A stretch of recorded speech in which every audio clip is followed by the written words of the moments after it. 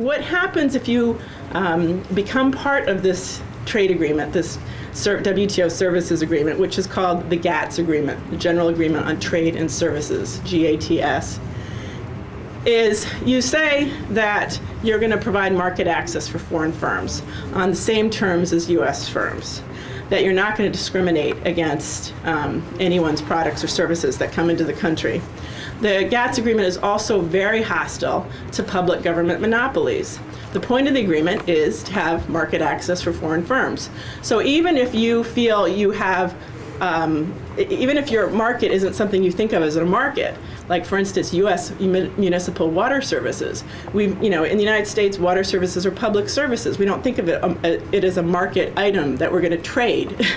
But in Europe, there are a lot of private firms providing water. So the GATS agreement is geared towards opening up a public market to allow foreign businesses in to compete in that market. So all sorts of public services, public broadcasting services, new monopolies new public services that we might want to set up would be considered GATS illegal monopolies. So a lot of folks are working on broadband and community type cable access and those kinds of things. If you're setting up a government monopoly in an area, this trade agreement does not like that. Okay, and the most important policy problem with this particular agreement is it's geared towards locking in the regulatory status quo. It's geared towards making sure that you're not going to create new barriers to trade once you've covered your sector. Okay, so what I've been learning at this conference, I'm not a media expert, but what I've been learning at this conference is that soon I'm going to be getting my TV and my radio and my internet service and my streaming and all this stuff through my cell phone, or all these interesting technological changes are going to be occurring. And we don't know what new regulations to protect the public interest, to protect diversity in media, to protect cultural interests are going to be needed in the future. And this agreement doesn't care because they don't want new regulations. They want a free world, a free trade. And so if audiovisual gets covered into this agreement, we're setting a legal framework that may not kick us in the ass in the first year, but it's going to start kicking us in the ass further down the road. This is, remember, the constitution of the global economy.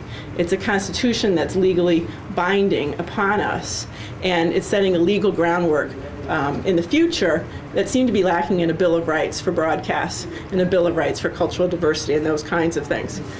So types of measures that are implicated in these types of agreements. National ownership requirements are discriminatory. Local content requirements would be discriminatory. Subsidies for media, cultures, and the arts, whether it's PBS or National Endowment for the Arts, those kinds of things are discriminatory. All sorts of public interest rules like banning advertising tobacco to minors, or ownership limitations of different kinds are sort of, on their face, barriers to trade. So in Europe, there's been a campaign to keep culture out of the WTO GATS agreement. And there has not been so much. There's been a little bit of activity here in the United States, but not a lot.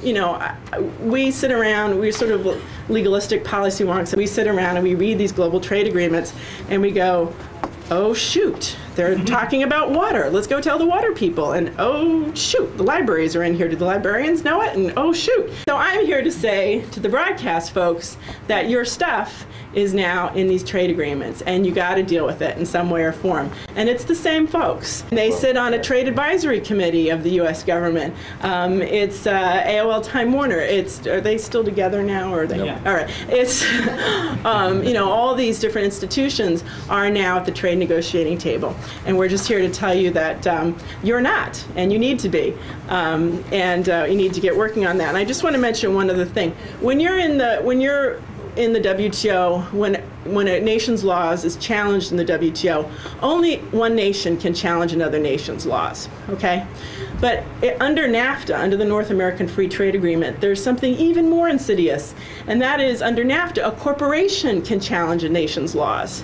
They can challenge it directly, and they can challenge it for cash damages. They can't make you change your law, but they can get cash damages for a law that damages their profitability, all right? And there has already been filed at least one media case under NAFTA that very few folks know about. But once again, when under NAFTA, it's a corporation challenging a nation.